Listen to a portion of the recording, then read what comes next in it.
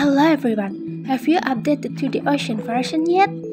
This update is very amazing, cool, and very beautiful. Now, let me tell you all about the plants in the ocean. This is seaweed and aquatic plant. You can find it in the shallow sea. Aquatic plants have intricate branches that can entangle creatures or items, so try not to stay there long. If you are lucky, you can get rare treasures. This is dry reef, and this is wet reef. Coral can be planted on it, and the color will change based on the color of the coral growing on it. By the way, there are 4 types of coral. Each coral has 2 colors. You can't choose the color of the coral you plant, because the color is random. This is horn coral. This is bubble coral. This is thick coral. And this is tree coral. All corals will become albino if dehydrated. All corals have different light intensity. And these 4 corals can be crafted into coral furniture and colorful fishing rod. Tip: corals growing on red clay or red sand look more vitalized. How to plant coral? Place coral on yellow sand or reef.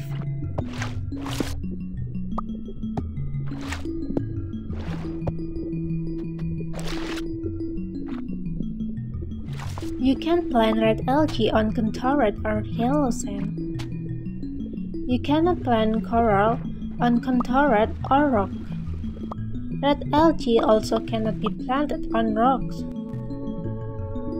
In fact, red algae grows better in the deep sea, and is the main ingredient for making red algae strength potion. You can find red algae in the deep sea. Use a brush pick to pick up coral, seaweed, aquatic plants, and giant scallops. Giant scallops are animal or plant. Giant scallops spawn on beaches, shallow seabed, and in water. They will open and close randomly while underwater. The open shells can potentially contain pearls, live crabs, or nothing.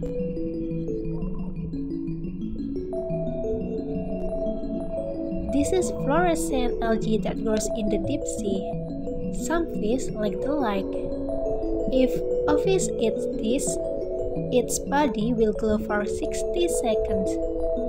Can you see the difference between fish that glow and those that don't? How to grow fluorescent algae? It takes use glow stick, contour red, and fertilizer. Throw the used glow stick over the contour red, then apply fertilizer. Actually, fluorescent algae can grow without the use of fertilizer. Okay, next. Use a brown shovel to take the unused glow stick. I have a tip for you. Bend the unused glow stick so it turns into a lighted glow stick. Use a lighted glow stick to improve visibility underwater. Can you see the difference? Use lighted glow stick for underwater expedition. Thanks for watching. See you in the next video. Don't forget to like, comment, and share. Bye-bye.